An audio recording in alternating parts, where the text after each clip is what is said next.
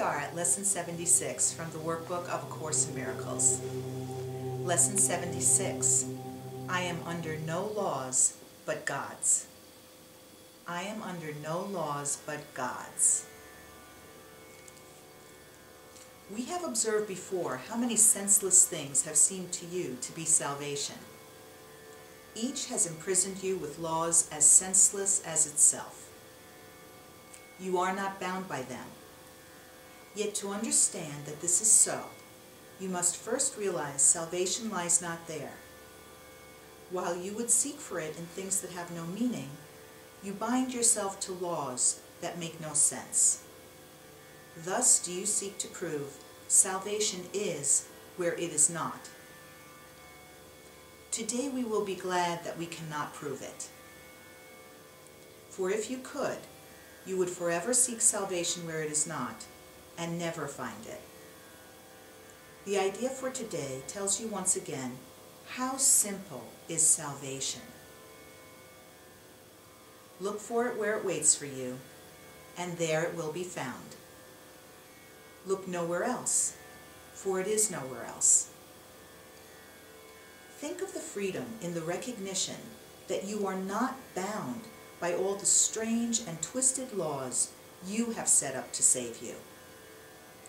You really think that you would starve unless you have stacks of green paper strips and piles of metal discs. You really think a small round pellet or some fluid pushed into your veins through a sharpened needle will ward off disease and death. You really think you are alone unless another body is with you. It is insanity that thinks these things. You call them laws and put them under different names in a long catalog of rituals that have no use and serve no purpose. You think you must obey the laws of medicine, of economics, and of health. Protect the body and you will be saved. These are not laws, but madness. The body is endangered by the mind that hurts itself. The body suffers just in order that the mind will fail to see it is the victim of itself. The body's suffering is a mask the mind holds up to hide what really suffers. It would not understand it is its own enemy, that it attacks itself and wants to die. It is from this your laws would save the body. It is for this you think you are a body. There are no laws except the laws of God.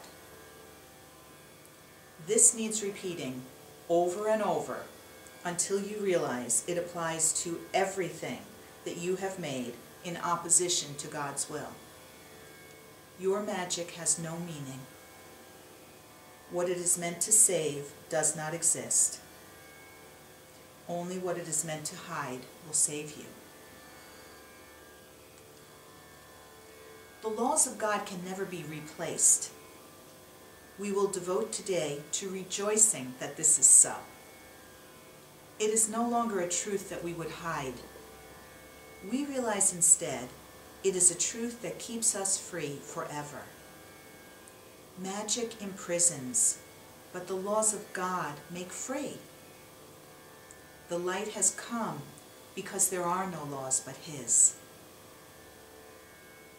We will begin the longer practice periods today with a short review of the different kind of laws we have believed we must obey.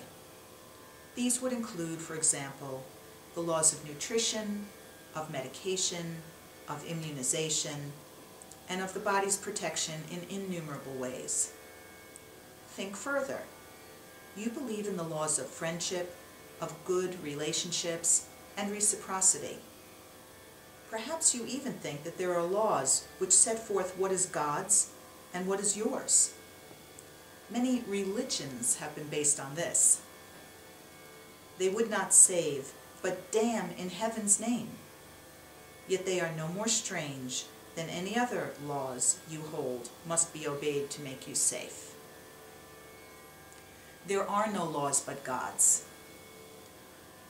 Dismiss all foolish magical beliefs today and hold your mind in silent readiness to hear the voice that speaks the truth to you.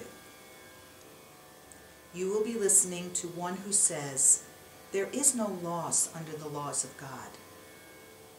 Payment is neither given nor received. Exchange cannot be made. There are no substitutes, and nothing is replaced by something else. God's laws forever give and never take. Hear him who tells you this, and realize how foolish are the laws you thought upheld the world you thought you saw. Then listen further. He will tell you more about the love your Father has for you, about the endless joy he offers you, about his yearning for his only Son, created as his channel for creation, denied to him by his belief in hell. Let us today open God's channels to him, and let his will extend through us to him. Thus is creation endlessly increased. His voice will speak of this to us, as well as of the joys of heaven, which his laws keep limitless forever.